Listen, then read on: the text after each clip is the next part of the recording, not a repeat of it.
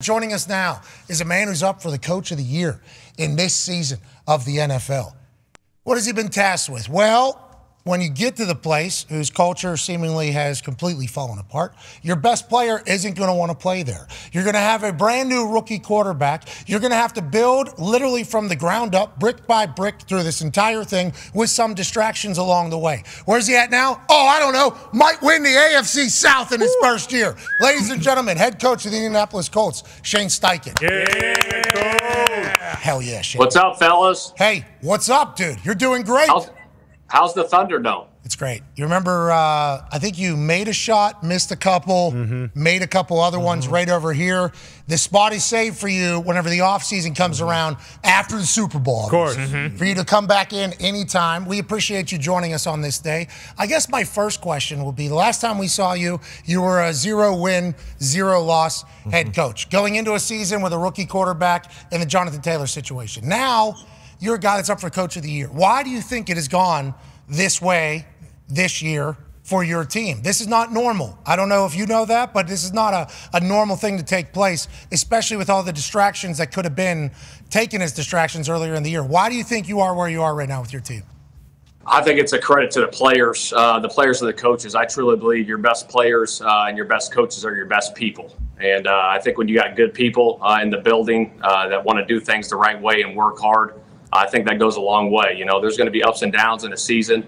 Shoot, we lost 3 in a row and we were 3-5, right? And shoot, we had to climb out of a hole, but we had to do it together. And everyone was on board. And shoot, the secret to success, like we always talk about, is working hard. That's what it is, right? Everyone says work smarter, not harder. I think you got to work smarter and harder. And I think that's the secret to success, and that's what we got to get done. Go ahead, AJ. How do you work smarter and harder? I know we talk about that a lot, but what can you do, especially as the season progresses? I'm sure every single day you're trying to come up with new things to kind of stimulate guys. Yeah, no, that's a good question. I think part of it is doing the little extra things and the details. All that stuff matters. And, you know, with players especially, you know, it's a grind. As you know, being a former player is putting in that extra work. You know, November and December football is important. And when you got a chance in playing meaningful football in December, you got to do everything in your power to get your mind and your body right. And if that means, you know, watching an extra 45 minutes of tape, getting more treatment, more time in the weight room, whatever that is, get that done, because you never know. You watch that extra 45-hour of film, you know, you might find that little nugget that's going to win you the football game. And that's what we want to do here as players and coaches. Having players that buy into that is obviously a weapon, but having coaches that adjust to their players is a big deal as well. Whenever we talked to you and Anthony Richardson was going to be the guy that you were going to have to build an offense around, you said, I'm going to make use of all the things that make him special. We saw him a lot of running. He was electrifying early. Obviously, he has a shoulder injury. He's out for a year. Now Gardner Minshew is the guy. He was with you in Philadelphia. Whenever we signed him to Indianapolis, we were all pretty excited, and we assumed it would work. So if you had to put a pause on the offense that you were building for Anthony Richardson to build a Gardner Minshew offense that you've been running this year, or are they similar? Or what have you had to do differently now that Gardner's the guy as opposed to the young superstar that was electrifying Anthony Richardson in his first year? Yeah, you adjust a little bit. Obviously, the terminology stays the same. It's just adjusting certain little things. You know, the pass game is the pass game in my eyes. But obviously, there's things, you know, obviously the zone read stuff. We don't do a ton with Gardner. But, you know, Gardner stepping in to the role he stepped in has been tremendous. I mean, just a great competitor, a guy, again, like I've talked about, just loves football, loves the process of it. And every time we step on that field, he gives us a chance to win. And that's what you want in your quarterback. And he's been great for us. The boys have rallied around him, even since like the day in training camp when I was there. The way the offensive linemen were talking about Anthony Richardson, they love him, obviously, and they're like, Gardner Minshew, like, we love this guy as well. He said fully focused on ball, fully committed to ball, acted like a starter, was willing to help out Anthony Richardson as well. Seems to be the perfect guy for the situation that you are in right now. Yeah, no, he was great. I mean, just to have a guy that's, you know, knows the system, knows the terminology, and then he's been tremendous with Anthony, you know, in that role, when he was in that role earlier in the season with Anthony, helping him along with, you know, all our coaches, Jim Bob Cooter, offensive coordinator, Cam Turner, our quarterback coach, getting these guys prepared and ready to play. Like I said, it's been great to have Gardner here. Yeah, he's fun to watch, too, with his little shoulder shimmies and his little hips. He'll throw a pick It does not faze him. Nope. He's going right back in there and throwing dots all over the place. We love watching him. It's not just through the sky, though. D-Bud has a question for you, Yeah, Shane. speaking of something fun to watch, especially as a former Colt against those Steelers this past Saturday. I don't know how many straight runs there was. I think 17, 18. But what was the thought process behind that? Was that a mindset thing? Because I know as a defender, absolutely demoralizing when an offense does that to you. I know we were banged up in the backfield. But what was the mindset with you calling those plays? Yeah, I think the biggest thing there was, we had the lead there, whatever it was, late in the third, early in the fourth, and let's run a little bit and see where this thing goes. And obviously, you got to have success running it to keep calling runs. And you're getting, whatever it was, 4 yards a pop. Keep calling them. Don't get bored calling the same plays over and over again. If you're having success with them, and our guys up front did a heck of a job. All 5 of those guys in the backs that stepped in.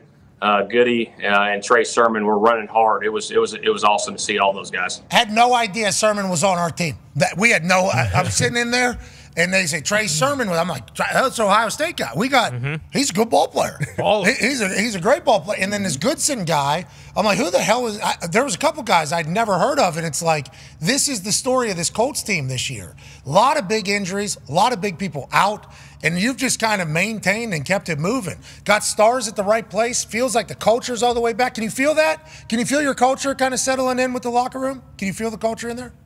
Yeah, I mean, part of it is, too, winning, right? That helps it, right? I mean, you can build the culture and, here's the culture and this is how we want it to look like, but you got to go win. You know what I mean? And that's the mindset every time we step on the field. Like, we're going to win a football game, right? And we don't want to settle for anything less. And, we know it ain't going to be perfect every time we step out there. There's going to be good times. There are going to be bad times. But let's go out with the mindset that we're going to win this game. And, I don't know what it's going to look like. We don't know how it's going to look, but we're going to play together and do it together.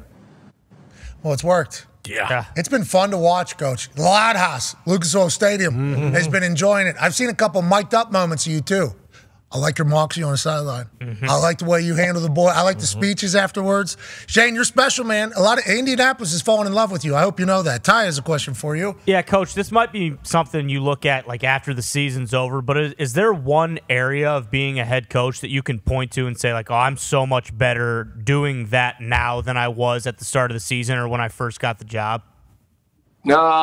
Yeah, that's probably an after the season thing, but it's really just the whole picture, right? It's everything that goes with it. Obviously coming from a coordinator position to being a head coach, just kind of overseeing a little bit of everything, right? Obviously you have 53 guys when you're a coordinator. You got whatever it is, 28, 30 guys to worry about, and that's what it is. And it's having looking over the whole picture. But again, I'm very fortunate. The guys I got around me, the staff I have around me, the players that we have. Just good dudes that love football, and that's what you want, Yeah, absolutely. We love watching it because over the last couple of years, Colts fans, boring football. Yep. Hey, you do not call a boring game, by the way. At all. Which I am very, very grateful for. You're a fun 20 point. There was a run there where you were the only team in the NFL that had scored 20 points every single week, and we're dealing with the same injuries that everybody else is dealing with. You're a fucking weapon, Shane. Yeah. Speaking of that, go ahead, Con Man. Yeah, Coach, obviously right now, looking around the NFL, there are certain teams that, lost a lot of guys. The former team you had, Philly,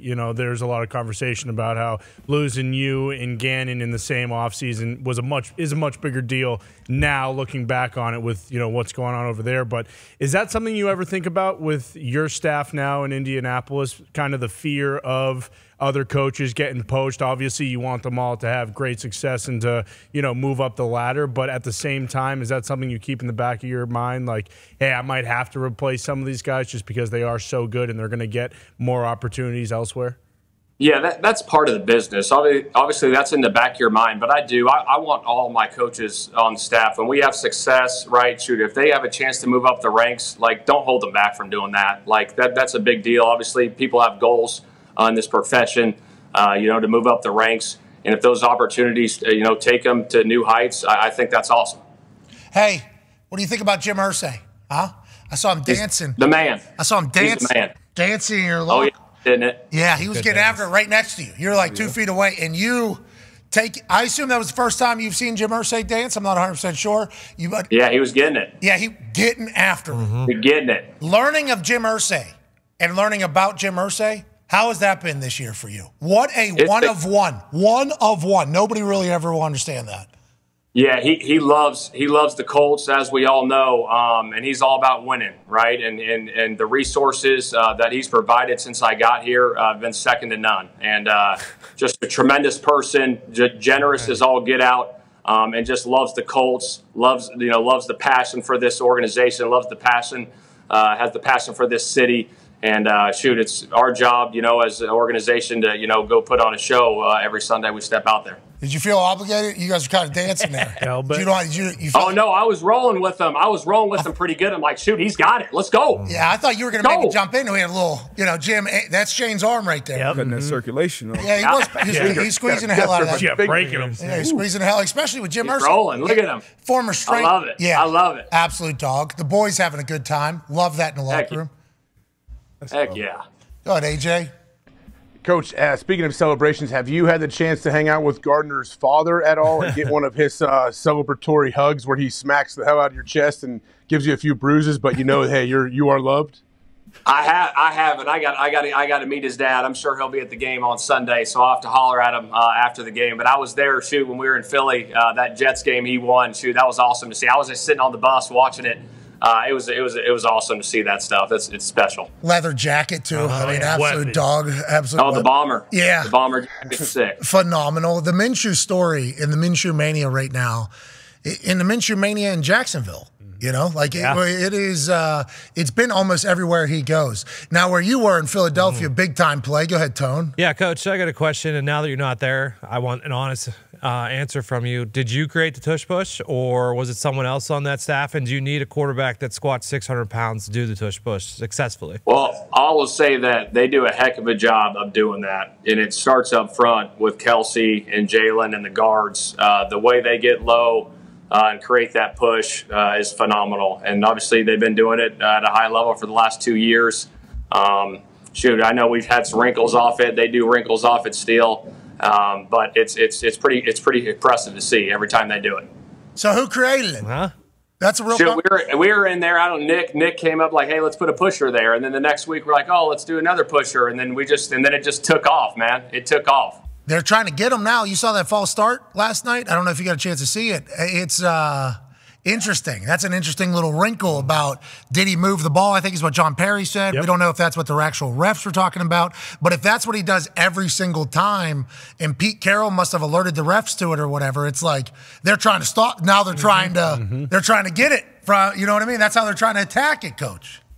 Yeah, they're having these rules, moving the ball. I know, we played the Saints. They got called for it down there on the goal line against us when we play them at home and moving the ball. It's a point of emphasis for them right now in those situations. So, how have you enjoyed all that stuff? Like being the head coach now, you got to be the one that is filing the ref reports, right, and dealing with all the fallout the day afterwards. Not that I remember any Colts games where we've potentially.